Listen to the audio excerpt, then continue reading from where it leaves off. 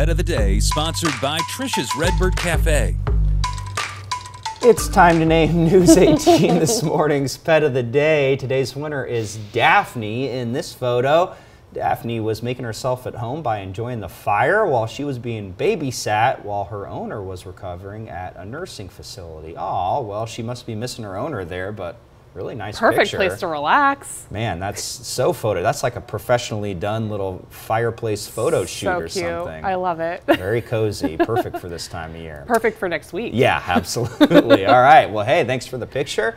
And you can submit your favorite pet photo on our website, WLFI.com, for a chance to be featured as our Pet of the Day right here on News 18 this morning. And there's still much more News 18 this morning on the way. As always, stay connected with us on our website, WLFI.com, and we'll be right back.